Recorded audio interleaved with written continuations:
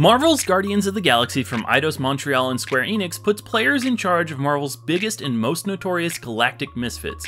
As Star-Lord, you're tasked with maintaining some semblance of unity while also making sure nobody accidentally or intentionally blows their own butts off while getting the job, whatever it might be, done. This is reinforced through narrative flashpoints where Star-Lord has to make the call on what to do, which not everyone in your ragtag crew will agree with, but also through combat where you as Star-Lord essentially dictate various actions to Drax, Gamora, Rocket, and, of course, Groot. That means things get hectic fast. Between enemies, environmental odds and ends like explosive barrels, Star-Lord's abilities, the Guardians' abilities, and positioning, there's a lot going on. If you're not careful, you'll quickly find yourself behind enemy lines and in over your head. Thankfully, there are ways to turn the pace down a bit. Scrolling through various abilities to use with Star-Lord or one of the other Guardians slows time slightly, allowing for a bit more tactical thinking.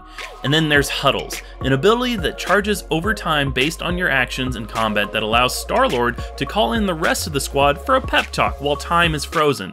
Depending on how much you pump up the Guardians, you can come out with some serious firepower set to rocking tunes in the aftermath.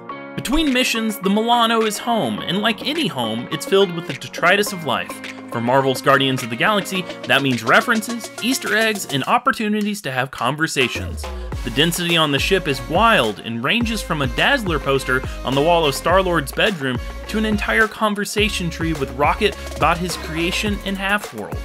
We were only able to play Marvel's Guardians of the Galaxy for roughly an hour and a half, and just the one level. But if the rest of the game is anything like what we've seen, it would seem that the developers have a good grasp on what makes the crew tick, and also, what makes them boom. Marvel's Guardians of the Galaxy is set to release for PS5, PS4, Xbox Series X and S, Xbox One, PC, and Nintendo Switch via the cloud on October 26th. For Comicbook.com, I'm Roland Bishop, but also, I am Groot.